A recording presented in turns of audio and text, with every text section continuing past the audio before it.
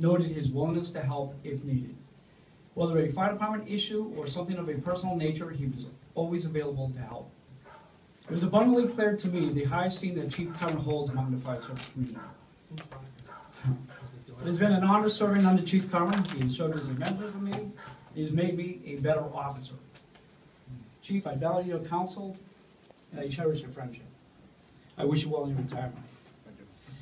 Chelmsford has served a highly committed and caring fire department. I stand here today because I personally benefit from the mentoring of leaders and firefighters, both past and present, who I've served under and guided me.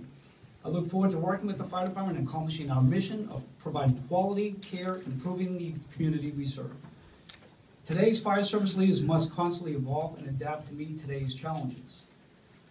For instance, recent scientific studies have shown the changing fire dynamics within residential homes. The fires of yesterday are not the fires of today.